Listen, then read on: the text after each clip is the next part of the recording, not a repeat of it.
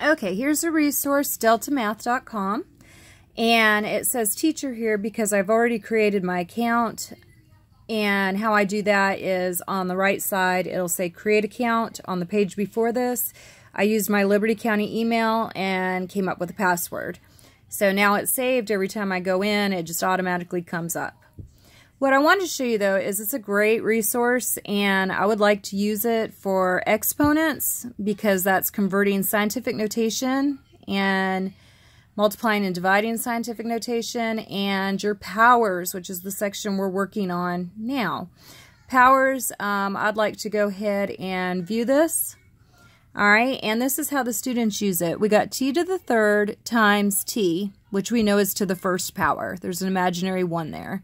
So I have 3 t's and another t, so that is t. And they do have to do this correctly. T to the 4th power. Now, so this keyboard right here is where you find your exponents.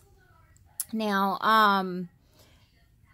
that is something that you may leave. You know, you might leave this up there for them to see. How to get that has to be in the right form. However, it does get them GMOS ready for using the internet to answer questions. Now, the great thing about it is that because it's Deltamath, it shows them how the problem was worked, and it gives them a solution. They also used the exponent rule, of course, which was if bases are the same and you're multiplying, you add the exponents. So we're going to add those. 3 plus 1 is 4. Add the powers that be. They show them that, how it's worked.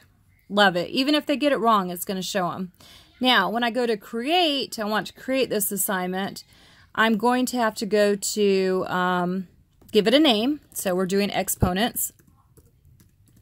And I would select a class. Well, you have to input that. So we don't have that right away. So we're just going to create our assignment. And we're going to do that by saying, yes, I want that. Whoops. Skills. Create assignment. Oops. Okay, got to add them. Okay. Exponents, exponent rules, multiplying powers, raising powers to powers, dividing powers. And they're required to do 5 of each problem. So what you can change, though, is, and some of the kids complained, you know, if they got one wrong, they had a penalty, which means that they would have to do more problems. But you can require, you know, 3 of each or 10 of each, whatever you feel is important or something that will help them. And so you create your assignment. I don't have a class to choose at this time, but I'm going to save it anyway.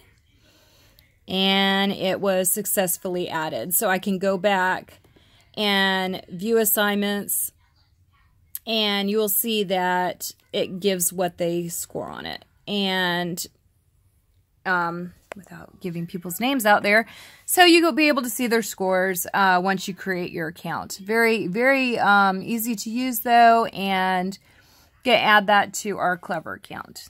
I mean our Canvas account. All right, hope that helps, and good luck. Thanks.